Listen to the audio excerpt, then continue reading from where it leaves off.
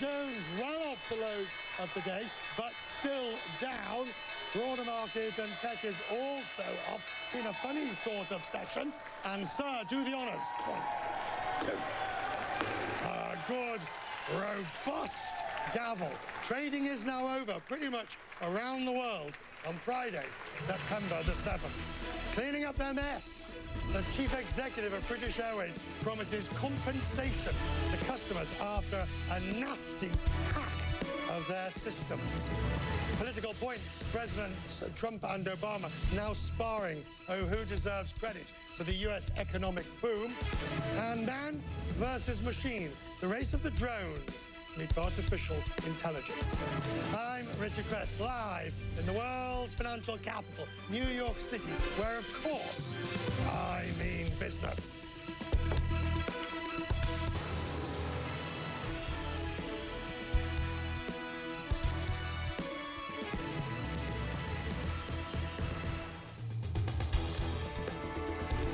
Good evening. Tonight, the chief executive of British Airways tells me customers will be recompensed after their credit card data was stolen from the BA website and servers.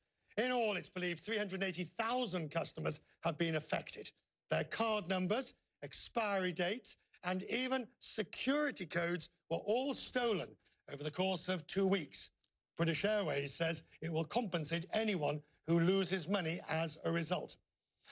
Shares in BA's parent company, IAG, listed in Madrid and London, finished more than 1% lower, although it had been off as much as 3% at one stage. On Quest Express, the chief executive of British Airways said an investigation is underway. BA.com has been running for more than 20 years, and we've never had a data breach of this particular type. What we do know is we now have teams that are working together with our national crime agency and a very large team of actual forensic experts that are going through to try to understand exactly what happened. But our focus remains with our passengers. We want to make sure that they feel comfortable that all their concerns are being addressed. As you mentioned before, if any of them have actually suffered any financial loss as a consequence of this event, we will compensate them. Do you know if anyone has had any loss so far? Has anyone been in touch with you to say, yes, they have actually, there has been identity theft or dishonest transactions? We've spoken to a handful of passengers who are trying to understand what some charges in their credit card may be, but at the moment we don't have any verified accounts of fraud. But we will continue to work with them. We are interested. We want to be able to be with them when that happens. And again, we will compensate them if they have suffered a financial loss as a consequence of this data theft. The public watching globally will be asking the question, and it's not just to you, Alex, it'd be to any CEO in your situation in a consumer-facing organization. How does this keep happening? What is it that you're not doing or that maybe law enforcement needs to do? How does this happen? I think it's difficult for me to comment at this particular time on some really interesting and very wide subject like that. I'm afraid my focus at the moment are my customers. We need to pay attention to whether the particular concerns that they have. We need to help them through this process. I think there'll be time later perhaps to think about what else the industry at large could we be doing. What I do know is that British Airways has been investing on technology more and more over all the recent years. We're absolutely committed to hiring the very best technology skills in the marketplace. That's what has allowed us to have a website that has not been breached like it has been over the last couple of weeks, and our intent is to continue doing so. So yes, lots of questions, and we expect to hear from the investigation how all of this can be neutralized further. And just to finally to confirm, BA undertakes it will compensate passengers for what's happened and for how it's happened. Yes, we need to make sure that our passengers' concerns are addressed. So if any of our passengers' personal financial data, credit card data has been used fraudulently, we will compensate for that particular expense. There's absolutely no doubt that we will be with them throughout this process. And finally, I understand your concentration and focus is on customers, but as the chief executive of British Airways, how much of a reputational risk, how much damage do you think this will cause to BA's reputation? Richard, just 2 weeks ago, we became 99 years of age. Our absolute objective is to connect Britain to the world and the world to Britain. We do this with a fantastic team of 45,000 professionals. We've gone through a lot. We will be working very hard with our customers, all of our customers, to make sure we get through this successfully. That's Alex Cruz, the chief executive of British Airways, talking to me earlier. Tesla's stock and turmoil. Well, just take a look at the day. The stock fell 6% on Friday. It's down 30% over the last month. And the main driver, 2 executives are leaving the company. The chief accounting officer resigned less than a month after taking the job. And Tesla's HR chief is reportedly not coming back from a leave of absence. And then, if all that wasn't bad enough, there's simply the bizarre. I mean, it's legal, right? It's totally legal. Okay. How does that work? Do people get upset at you if you do certain things? There's tobacco and marijuana in there. That's all it is. The combination of tobacco and marijuana is wonderful.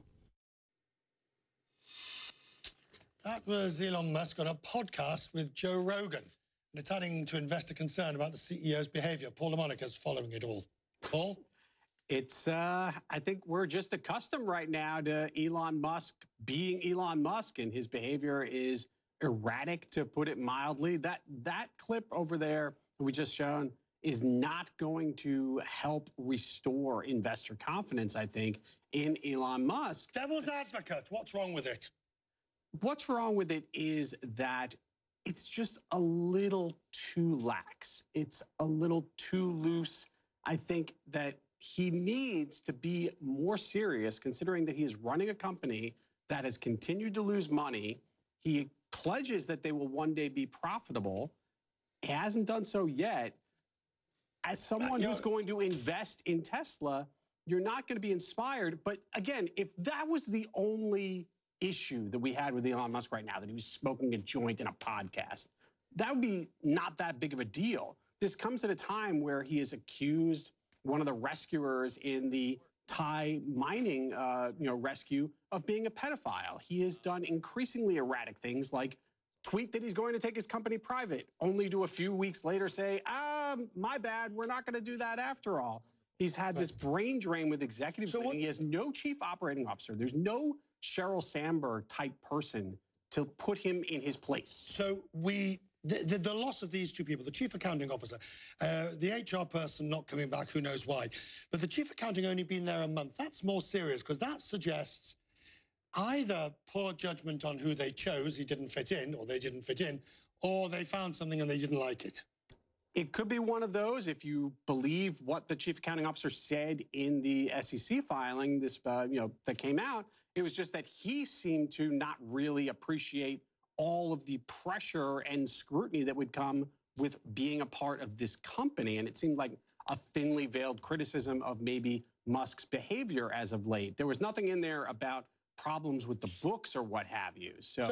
But for a stock to fall 30% in a month is dramatic and worrying, particularly when most supply-side analysts will tell you that the pressure is on the downside. Yeah, Wall Street has grown increasingly skeptical of Tesla.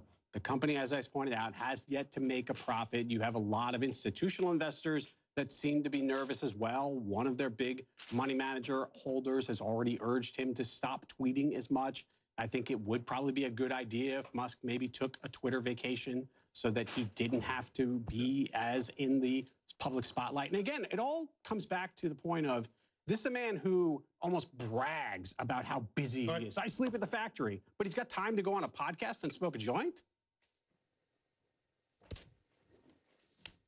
I was going to say something, but I don't need to. Thank you.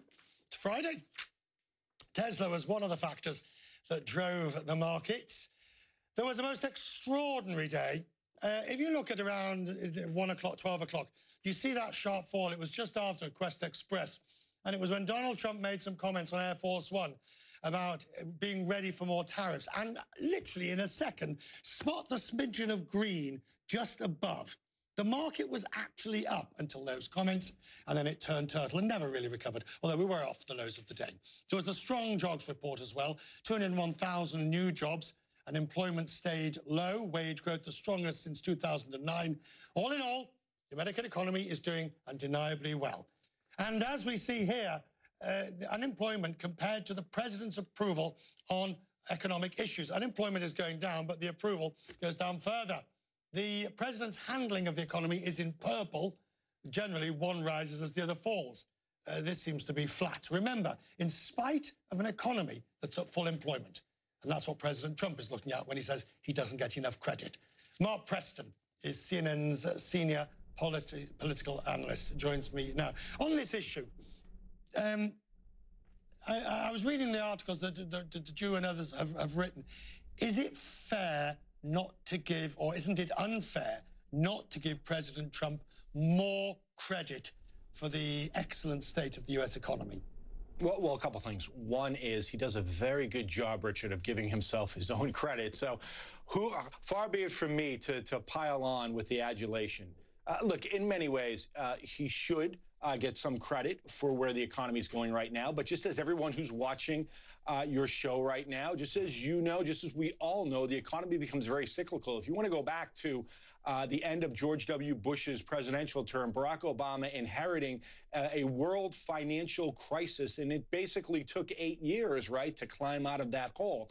Who's the benefit for that? Well, of course, we all are, but politically, President Trump is.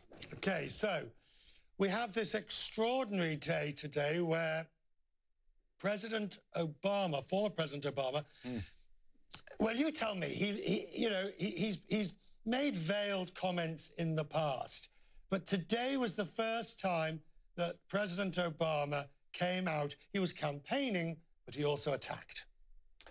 He also attacked, it was classic Barack Obama, somebody we haven't heard very much from since he left office, following the tradition, as we have from past presidents, to allow their successor some breathing room to be able to work in, not only in domestic issues, but in the foreign policy sphere. What we saw from Barack Obama today was him actually coming out, to your point, calling out the racism that we have seen, the fostering of those of neo-Nazis, and quite frankly, Donald Trump and the actions and words that he has said as the chief executive officer. Now, Barack Obama is somebody who does speak very plainly and very truthfully, and he put the blame on those in the audience. If you don't like what President Trump is doing, that's on you. If you don't like what the Congress is doing, that's on you. If you want to make change, you need to get out and vote. Now, those are very simple, but they are tough words, and Barack Obama appears to be back on the campaign trail. But the fascinating point is the Democrats, frankly, do not have a strong voice anywhere, in the sense that there's no person that you point to and say, that's the leader, that's the person we're going over the hill behind. Now, does he effectively, even though for the midterms, does he become that person by default?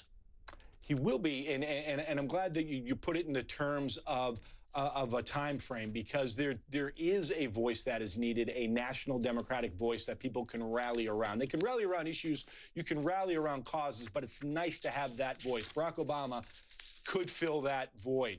Once you get past the midterm elections, though, you're going to have about 24 voices. These are all Democrats who think that they should be the Democratic nominee and run against President Trump in 2020. We get past the midterm elections at the beginning of November, everyone around the world is going to start learning very quickly who some of these senators are, who some of these mayors are, who some of these congressmen are, who think that they can take on Donald Trump. Well, President, thank you. Good to see you, sir. Have a good weekend. You too. Now, as we continue on in the Questions Business, the chairman of JP Morgan International tells me the U.S. economy hasn't been this strong in years. And there's a very salutary warning, though, on trade and tariffs. And we head to Syria. Iran and Turkey and Russia say there must be a political solution, but not before one last battle. The latest on the horrific 7-year conflict.